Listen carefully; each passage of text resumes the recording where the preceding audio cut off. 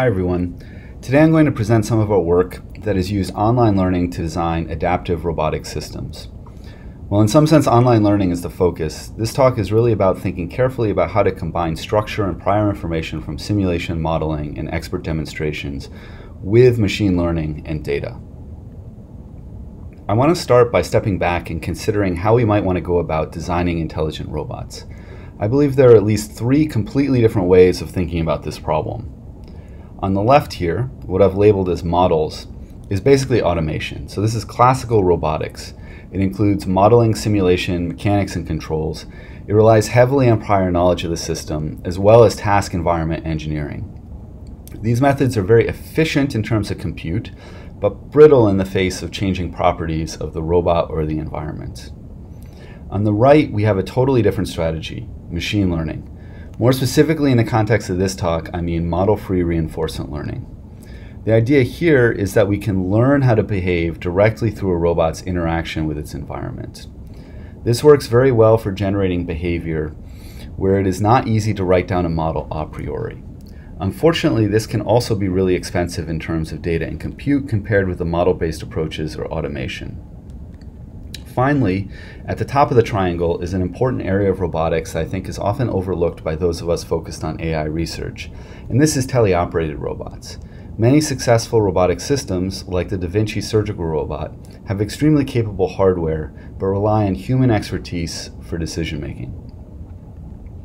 So in summary, these are different ways of approaching robotic intelligence, using models, planning and control, or machine learning, or designing capable teleoperated systems. And they're often viewed as being at odds with each other, but to me, all of the interesting questions are where these areas might intersect. And we're already familiar with some of these intersections, such as adaptive control, imitation learning, and human-in-the-loop models. Today, I really want to focus on three different approaches to designing robot behavior and how they can be related through online learning. We'll talk about model predictive control, reinforcement learning, and imitation learning, and along the way we'll discuss how reasoning and prior knowledge can be combined with data for designing more effective robotic systems. But first I want to talk about online learning, which is a sub-area of machine learning, and why it may make sense to think about robotics problems as online learning problems. So let's start by thinking abstractly about what a robot is. So here's a robot. Usually we can assume that the robot can perceive the environment and take an action which changes its relation to the environment. So this is the basic robotics paradigm. But for robots that adapt their behavior with experience, we need to break this down further. So we usually call the function that takes states or observations as input and produces actions as output a policy. And the policy itself has parameters, the theta here. Now if the parameters stay the same, then the robot's behavior stays the same. But we may want robots which can learn from their mistakes and handle complex dynamic environments. In this case, we can specify a learner that updates the policy parameters to improve at some task with experience. The task objective function tells us how good the policy is and guides the learner. Okay, so this is one way of thinking about adaptive robotic system where we've really highlighted the robot's relationship to the environment. But alternatively, we can focus on the learner. So here the learner is interacting with a complex system consisting of the robot in its environment. And we can think of this setup as online learning. So at every round, so in round K, the learner will play some decision, which is a set of parameters for the policy, which we'll call theta K. So at each time step or at each round, the learner is selecting a policy. We can think of the adversary as selecting a loss function, and then the learner is going to update its decision based on that loss in order to try to improve at some task to the theta K plus 1. So this is the basic online learning idea. Now, why does this framework make sense for robotics? Well, let's step back and think carefully about how robots should learn and how we often frame machine learning problems in practice. So first of all, empirical risk minimization is a dominant paradigm for thinking about machine learning algorithms. It's often used to guide how we think about basic machine learning problems like classification and regression, but in my opinion, it doesn't really make sense for robotics. So first, robotics data is not IID. Robots collect data that evolves over time, and they interact in closed loop with their environment. So the data is not independent, and the training distribution does not equal the test distribution. Second, analysis like statistical consistency doesn't really make any sense. So generally, the models that we try to learn in robotics are necessarily approximate. The data generating process typically does not live in the model class that we're trying to fit. And finally, most of the time in robotics, our data is not batched, but it's streaming and collected through a robot's interaction with the environment. So unlike empirical risk minimization, online learning makes minimal assumptions. It's mainly focused on the concept of regret minimization. For stationary policies, we want to learn a policy that works everywhere in the environment. Minimizing regret means learning a sequence of policies that compares well with the best policy in my policy class in hindsight. So in other words, I want to learn rapidly. I want to do the best that I can given my policy class and the data that I have seen so far. For non-stationary policies, what I want to do is I want to learn a policy sequence that is performing as well as possible with respect to the best sequence of policies that I could have executed. This notion of regret is much harder to minimize. So online learning focuses on notions of regret like these, but online learning is also very general in that it does not make an IID assumption, and online learning is agnostic with respect to the ideal system. I'm just trying to learn the best policy in my policy class. So just to summarize, online learning is a perspective.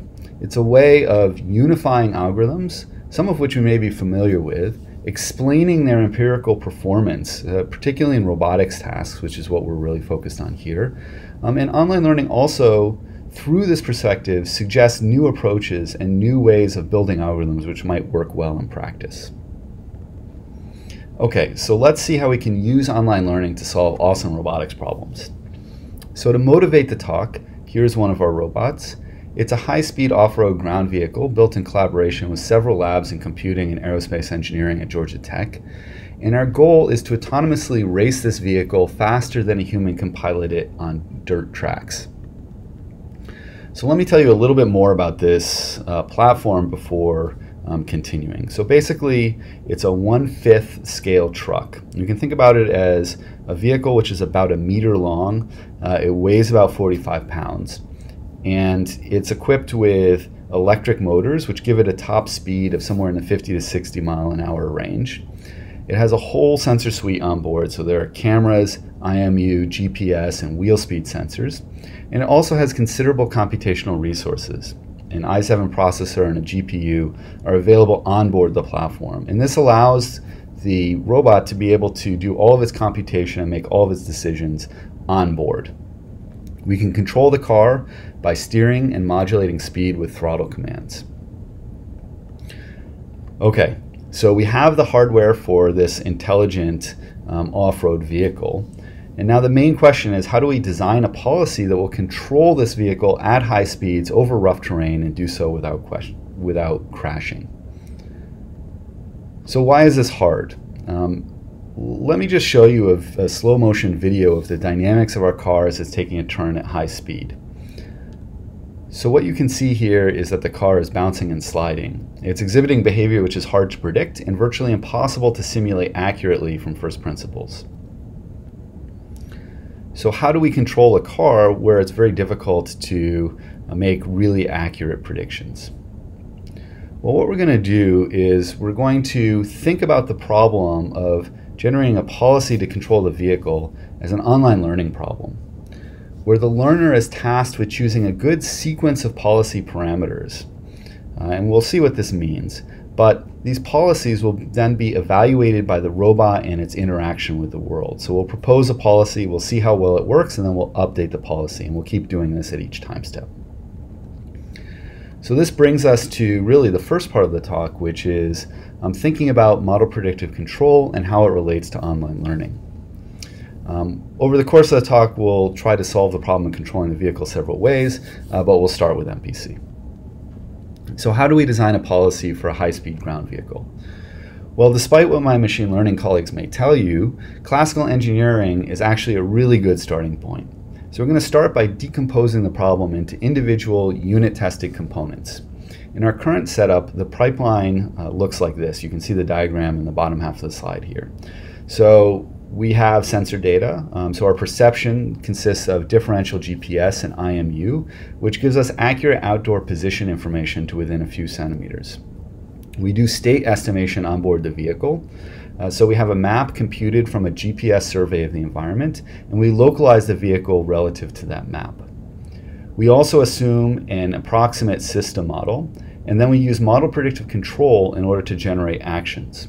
So let me tell you about how this works. So we can think of model predictive control as a pragmatic approach to designing a policy.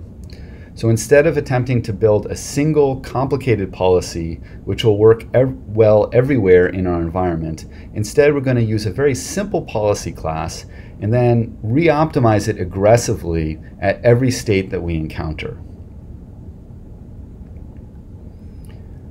Now the interesting thing is that we can actually view model predictive control, or MPC, as online learning. So let me show you how we think about this. So on the left we have the online learning paradigm, and on the right we're going to specify choices for our problem. So first, each round of online learning will correspond to a time step in our system. That is, the learner will pick a new policy at every time step. Second, the policy will just be a simple open loop control distribution. Think about this as a distribution of trajectories of actions. Now, note that this policy is not conditioned on state. It's literally just a distribution of action sequences. Now, given a model of the dynamics, we can run the open loop controls and simulate a state action distribution. The objective here is then the expected cost under the simulated state action distribution starting from the current state ST. So in our application, the instantaneous costs include terms like stay near the center of the track, drive as fast as possible, and try to minimize acceleration. So the costs are encouraging these behaviors. The way to think about this from an online learning perspective is that by generating a state, the environment can be viewed as picking out where we evaluate our objective in simulation. Like it's placing our control distribution at a particular state. We then forward simulate to generate the expected cost. So in other words, the environment selects the loss function on which we evaluate our policy. Okay, from the online learning perspective, we next want to update the parameters of our policy based on the loss.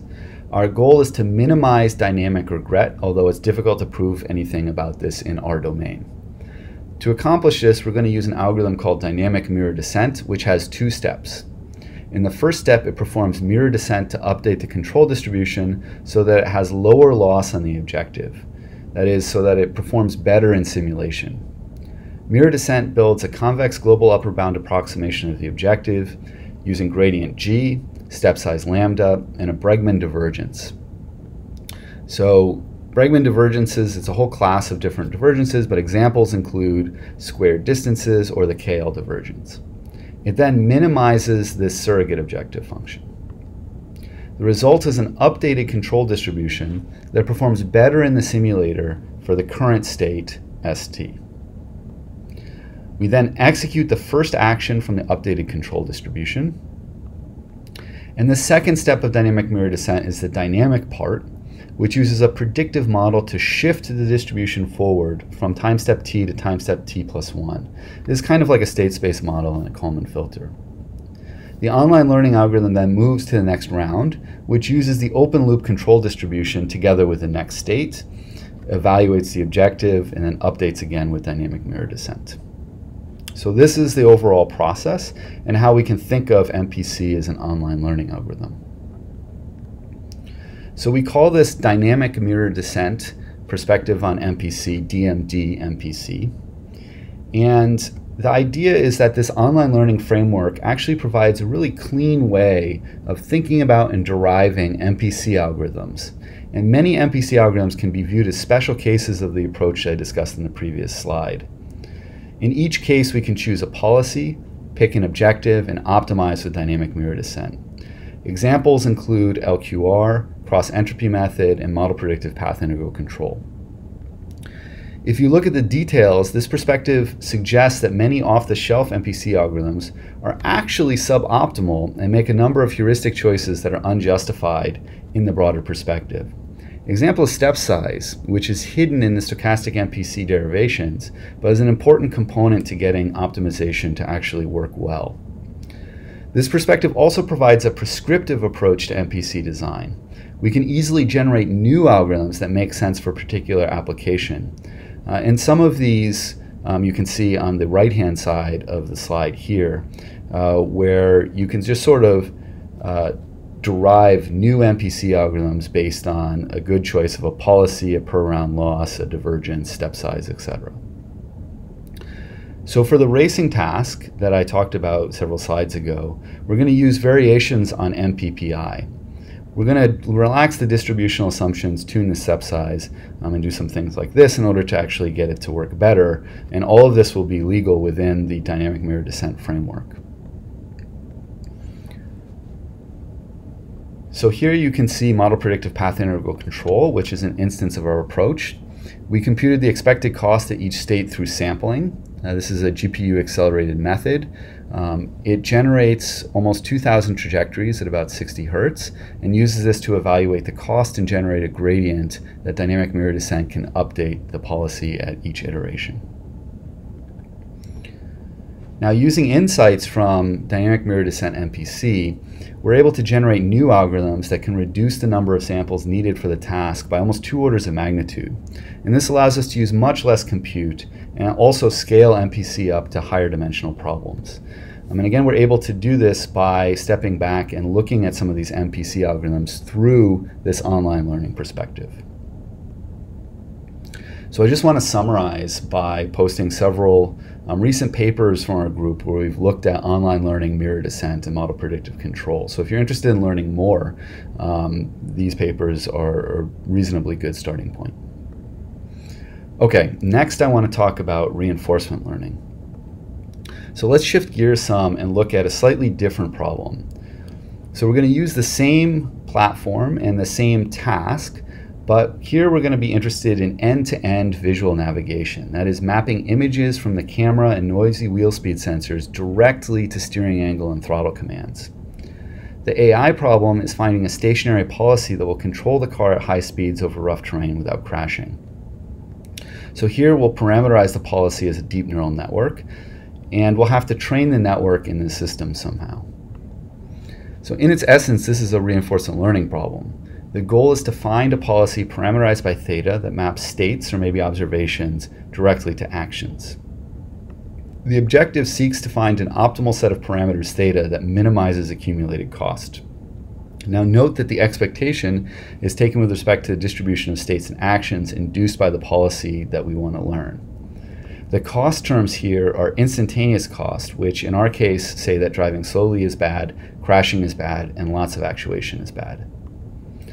Now interestingly, we can also view training the deep neural network via RL as an online learning problem. Every round or iteration is an episode. In other words, we make a decision, that is, we choose a policy, then run the policy in the system for some amount of time. This allows us to evaluate how good the policy is before we update it. So here the policy is a deep neural network. It's stationary, so we'll use the same policy everywhere in our state space. The per round loss is going to then be the accumulated cost that the policy incurs over this whole episode. Our goal will then be to minimize static regret. That is, we want to converge quickly to the best policy in our policy class. This is hard to minimize since the per round loss is typically nonconvex. However, we'll do our best, and we'll again use mirror descent in order to do this. Now, this online learning approach using mirror descent actually defines an entire family of policy gradient algorithms, many of which you may be familiar with. So different choices of Bregman divergence result in different algorithms. And this is super interesting because all of these popular algorithms can actually be classified by how they differ in the regularization term of mirror descent. Okay, so at this point I just want to sort of step back and think about, does reinforcement learning actually make sense as a good strategy for trying to learn a deep neural network policy which does something like map images to actions. Well, despite their popularity in reinforcement learning, policy gradient approaches like the ones which I summarized in the previous slide do have clear limitations. So they're generally subject to noisy and biased gradients due to the challenge of estimating the objective function well. And their updates are myopic, so they're taking small steps to a local fixed point in the optimization landscape. At the end of the day, these issues mean that reinforcement learning agents require a very large number of interactions in the environment in order to succeed. Now, this can actually work for games and simulated tasks, and we've seen an explosion of deep RL papers that use these sorts of environments for evaluation. But with real systems, training is significantly more difficult and data is much harder to come by. So we can't run the robot faster than real time, and costs which are incurred while interacting with the environment are very real. So we want to avoid mistakes as much as possible and try to make it so that the car, in our case, doesn't crash and damage itself. So this brings us to imitation learning as a way of overcoming some of the problems with reinforcement learning. So basically, we can think of imitation learning as a way to accelerate policy learning by leveraging prior information. And this prior knowledge can come in many forms, but we'll assume that it's encoded as an expert policy. The main insight here is that expert policies will help us to define surrogate loss functions that are easier to optimize. So let's take a look at how this actually works. So essentially, what we're going to do is we're going to compare the performance of the policy that we want to optimize to an expert policy and try to minimize the performance difference. So in practice, we can upper bound the performance difference with a statistical difference. And different divergences lead to different well-known imitation learning algorithms. If we move the evaluation of the expert policy to the right-hand side of the inequality, like so, then we see that we can basically upper bound our objective. Minimizing this upper bound, we see that the first term is constant, so we can remove it, and this results in the following objective. However, minimizing this objective is still an RL problem. We can interpret this as basically just to have changed the cost function or changed the MDP that we're trying to solve. So it may be easier than the original problem, but it can be just as hard to optimize from a theoretical perspective. But with a small change, we can actually make this a convex function. And the key here is to change the distribution. So here we're fixing it to the distribution of the current policy. The loss can now easily be convex, like the L1 or L2 distance between the policy and expert actions. So going back to our online learning perspective, the per round loss is convex with respect to the expert policy, and keeping everything else in the problem the same, we can get significantly better performance compared with RL. So just as in MPC and reinforcement learning, mirror descent defines a whole family of imitation learning algorithms. So different losses result in different algorithms. Using differences in actions results in dagger. Using differences in advantage results in aggravated. And by choosing different divergences, this results in different variations. So for example, we can define new algorithms like a TRPO version of aggravated. So now we have a way of overcoming some of the limitations of reinforcement learning. Instead of noisy bias gradients, we can optimize these surrogate problems with more informative gradients. And instead of very sort of small myopic updates to our policy, we can use a loss constructed around an expert, which allows for on average improvement towards a global optima. We can take bigger steps toward getting there. So just in summary, the main insight is that expert policies can define surrogate loss functions that are easier to optimize. Okay, so let's return to the problem of optimizing a deep neural network policy to use vision in order to control our high-speed off-road robot. So here we have the learner. We want to train a deep neural network that maps camera images and wheel speeds to steering and throttle commands. For the expert, we're going to use the MPC algorithm from the first part of the talk that relies on GPS and IMU in order to estimate the state and aggressively updates its simple control distribution. This approach relies on a $12,000 sensor suite, so if we can get a neural network to drive the same way with maybe just a $500 camera, that would be pretty cool. The last part of the system is the safety controller, and I won't really talk about the details of that here. So let's look at some results. So here you're actually seeing the car being piloted by the deep neural network that we've learned using imitation learning. We learned it by imitating the NPC expert, and as you'll see, it's robust to variations in lighting and minor visual distractions like some mud or water which gets in the lens of the camera. So the thing to note here is that our learned policy is completing laps in almost exactly the same time as our NPC expert. And again, it was able to learn the deep neural network in order to do this by imitating the expert. Okay. So if you want to learn more about our work in imitation learning, here are just a few of the papers that you can start to take a look at if anyone is interested. All right, so let me just summarize the talk. So basically, here are a few of the points that I really wanted to make sure that you all get as takeaways. So first of all, online learning is a very useful perspective that can serve as a unifying framework for understanding problems like model predictive control, reinforcement learning, and imitation learning. It provides simple derivations and allows us to use insights from optimization in order to suggest new and better algorithms. Model predictive control is a very effective approach to handling challenges like complex and dynamic environments with very simple models. And the takeaway here is that this local optimization or online optimization of simple policies is very, very effective. And as you could see, it works very well on fairly difficult robotics problems. Reinforcement learning can learn complex policies and solve extremely difficult problems. It's state-of-the-art in games, perception, and language. And we should pay attention to it, right? So data is revolutionizing how we attack fundamental problems in robotics. But the key is understanding how to generate and leverage this data.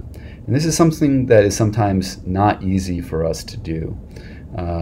Again, data can be very expensive, and we may not be able to collect a lot of it in order to get a robot to try to complete a task. Finally, imitation learning is a very general way to accelerate policy learning. It provides a way to leverage models and simulators, things like NPC and other types of strategies to learn policies more effectively. So the takeaway is that we can leverage these surrogate objective functions that are easier to optimize, and we can use other types of approaches to help us to learn policies faster. Finally, I want to thank the awesome interdisciplinary team of robotics PhD students in computing, aerospace engineering, and electrical engineering at the University of Washington and Georgia Tech, who have all been working together to produce the work you saw today. Also, Wen Sun, who is now a professor at Cornell, who has been collaborating with us on imitation learning. All right, thank you.